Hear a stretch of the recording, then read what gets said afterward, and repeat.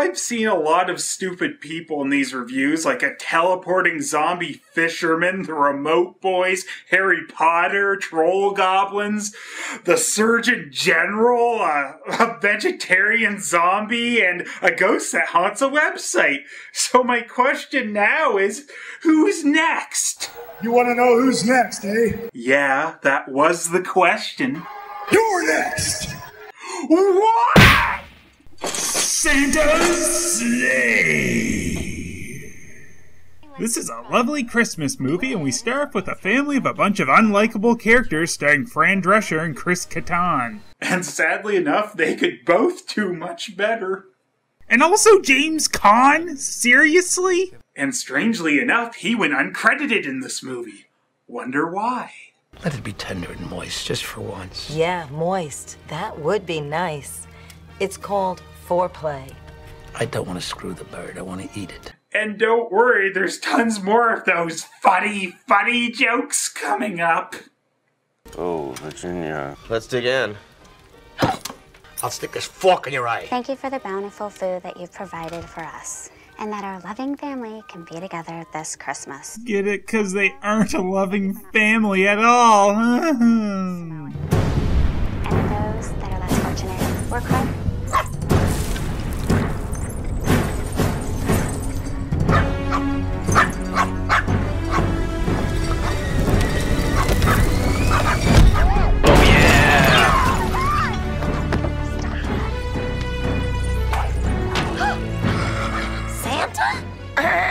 Yes, Virginia, there is a Santa Claus. And we're only 2 minutes and 30 seconds into this movie. Well, things get a little better when Santaberg starts killing off these unlikable characters. I'm sure there won't be any more to replace them. You want some? What is love? Baby, don't hurt me. Don't hurt me. Oh, he hurt him. Sorry. So that's right, we've got a murdering Santa Claus played by Bill Goldberg of wrestling fame. But I've got to say, they did do a pretty good job of separating him from his wrestling persona in this movie. Who's next? Okay, strike that. So this movie takes place in Hell Township.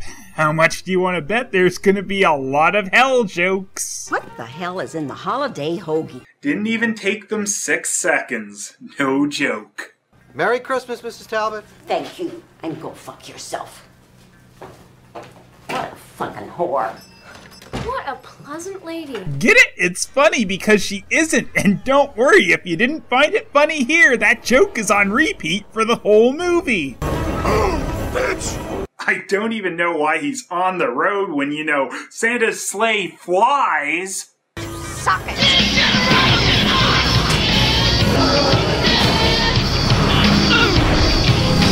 7-0, Santaberg's undefeated streak continues. So we come back to our main characters Nicholas and his girlfriend Claire from Lost. Ah, so this is where she disappeared to, a deli in a silly Santa slasher. Yeah, it makes about as much sense as anything in Lost. You've got attuned to the great one. Do you smell what the Rock is cooking? Ha! The Rock's laying the smackdown. The Rock says... You don't care too much for Christmas, do you? It's always disappointing. Like, I'd want an Optimus Prime or a Castle Grayskull, and I'd always end up with this stupid mini bake oven or something. Oh, got it, Nick. That's the second box of bulbs I dropped tonight. Okay, was that funny? I don't understand. He drops lots of boxes of bulbs? What the hell? Don't be throwing the word hell around all willy-nilly like that. Walked right into that one. Anyway, we find out Nicholas's grandfather likes to make a lot of crazy inventions.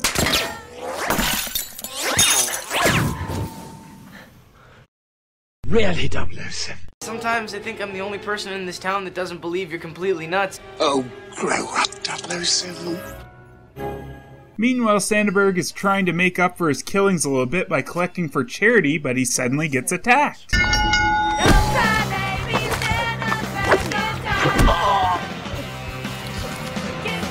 And a cane to the forehead! Santa's got the title on! Santa! Santa! Santa! I I'd just be a little careful what I ask Santa for this year. What? Are we Jewish or something? No, but Santa in this movie is. Anyway, Nicholas's grandfather explains to him that Santa is Satan's son. Now seriously, what kind of depraved mind makes Santa evil? Merry Christmas to all! Your souls are all mine! So Claire or Mac or whoever she is gives Nick a present. It's more than meets the eye. I said I wanted Optimus Prime, not some stupid knockoff. So at a church we see Dave Thomas, for fuck's sakes, have some pride, man. You were in Strange Brew. Good day. Oh, do our new movie theme, eh? Yeah, okay. And the joke is he's a preacher that goes to strip joints.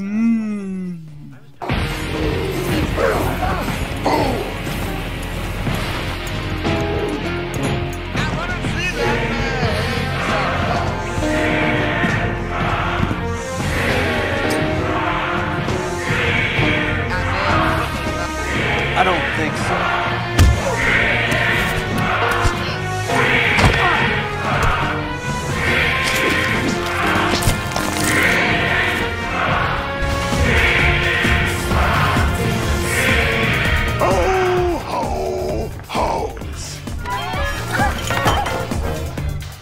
So Santaberg decides to start cleaning house. And literally cleaning.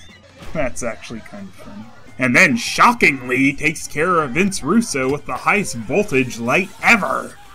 Naughty. Wouldn't you be naughty for going there too? Ah, whatever. Santa's undefeated streak continues, 19-0! What the hell is it? Oh, it's Santa's hell deer. Yes, that's really what they call it.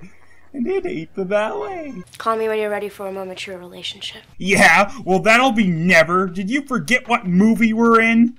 Nicholas then reads the story of why Santa had to be good for the last 1,000 years, and it's shown in the stop-motion style of that old Rudolph special. But the reason is he got beat in a game of curling with an angel. Yeah, sure, why not? It also shows Santa with elves here, something that's missing from the rest of this movie. They should have had Gilbert play as elf in the movie, come on! You know, the guy used to parody Goldberg all the time and lose constantly. Huge opportunity missed there. Everyone wants it, just listen!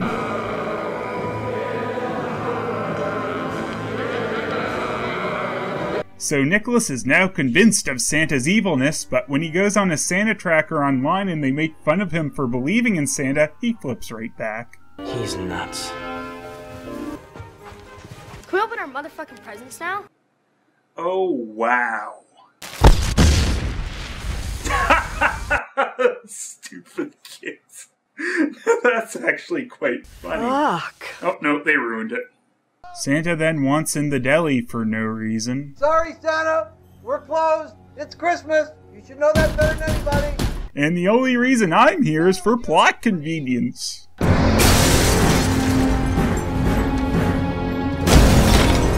Santa! Spear! Spear! Spear! Hanukkah candle to the neck! Santa's undefeated streak continues!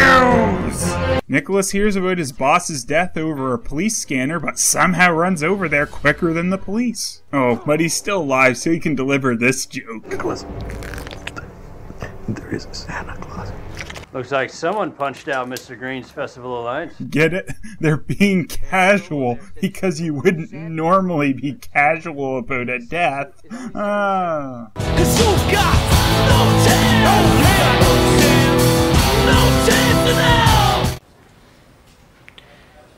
Don, you now your gay apparel. Oh, that's funny. So you've definitely donned now your gay apparel. Damn it, I gotta stop doing that. Maybe.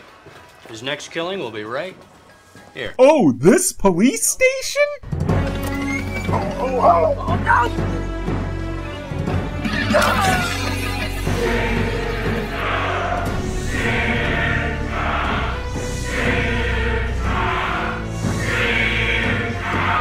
Oh, shit! We gotta get out of here now! Floyd!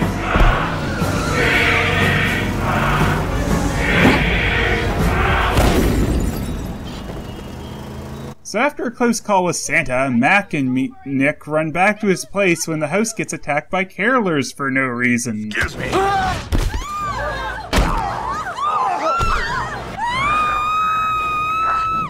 The gorilla press drop to hell! Oh, sorry.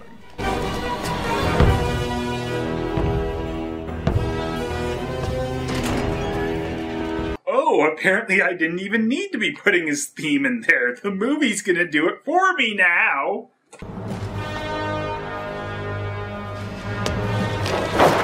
Then we have a classic matchup of Grandpa versus Santa.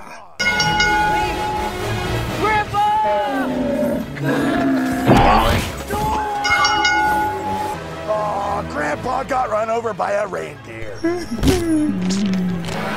Santaberg decides to fly this time instead of getting held up by traffic.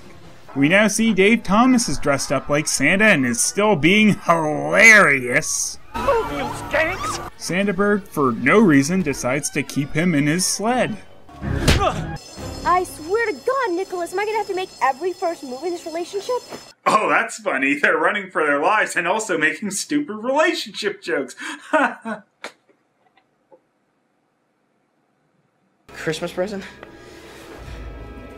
He loved you a lot. Oh, please, don't even try to bring any seriousness to this pathetic mess now. Oh, Santaberg throws fireballs now, of course. I suppose asking why he didn't do that earlier is a stupid question. Christmas can sure scare the dickens out of people.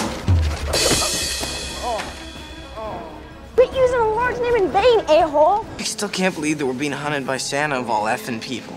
A-hole? Effing? What is with this dialogue? Did they hit their swear quota and had to resort to junior high pseudo-swearing? Guess not, because Nick shines a light at Santaberg and he spouts, I'm Santa Claus, not fucking Dracula! Yes, because Dracula died by flashlight. Anyway, Nick's grandpa shows up again with an amazing effect, and extremely surprisingly, he was the curling angel from the story. The only angel to give up his immortality for an earthly woman. Yet he died earlier and he's now back. I know you're not trying very hard, movie, but give it a little effort. How did you know I'd find you? You said you'd go to hell and back to find me once the bet was over. So I moved to Hell Township. Why does Santaberg think he wanted him to find him? Because he was so well prepared and stopped him from killing anyone? It was easy to find you. Dear Santa, I wanted to see you at the mall, but my grandfather finished curling practice too late. I don't think he really wanted to go, so I'm writing you this letter to tell you what I would like for Christmas. Can I please have a mini bake oven? They just got through establishing that he wanted him to find him. Now Santaberg's gloating that he found him, and that easy bake oven joke just negated Nicholas's whole reason for hating Christmas. For fuck's sakes, movie! Sincerely, Nicholas Yuleson. Now that he's the last remaining Yuleson. What does that have to do with anything? You're already released from your bet. Oh, just screw it. To add to the stupidity, they make another curling wager. If I win, there's no more day of slayings. It's back to being good once and for all. If that had been the bet in the first place, we could have had no movie. But this wager's rendered useless right away anyway, because he just slides him right into the hellhole. Then Nick shoots him with a nutcracker, which affects him for some reason, even though a gun didn't earlier. I had the most terrible nightmare. Visions of sugar plums? Nick's grandfather can't leave the stadium for whatever reason, so they recruit some hunters to shoot down Santa, and Mac's father randomly shows up with a bazooka. Whatever, we're almost done. It's Pastor Timmons. Pastor Timmons is the psychos and the... Oh, that's why Santaberg kept him around for no reason, so he could get blamed if his sleigh blew up. I think my saga's just beginning. Oh, you've got to be kidding me. That's right, Santa's still alive. So, Mr. Satan. Actually, that's Shaitan. Oh, like the hockey player. Oh, this scene was so necessary. And the rest of the scene, I think, tries to be funny, but it does nothing. Just like this whole movie, how something this stupid got greenlighted, even direct-to-TV/DVD, is really, really sad.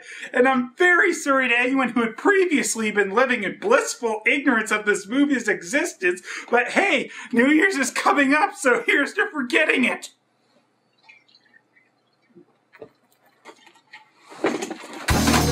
This movie, he doesn't look too friendly. These monsters seem so fake. My nerves are gonna break. Phelous, don't let me down. You need to be around. Grab that running one up and blast that single new one. This movie look shitty. Phelous, oh Phelous, bring on multi-comedy, oh Phelous, and some more movies, oh Phelous, I don't care how nice you sound, oh Phelous, what's your opinion about?